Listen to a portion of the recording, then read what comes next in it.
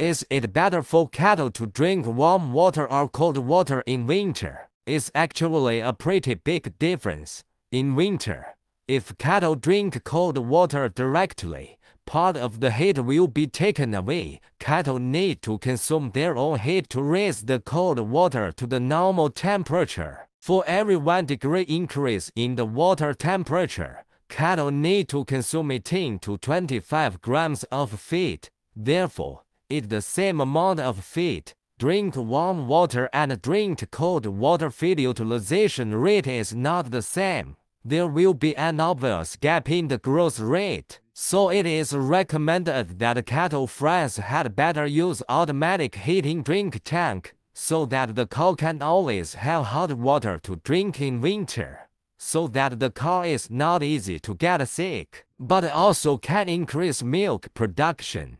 Now you know how to drink to the cow in winter.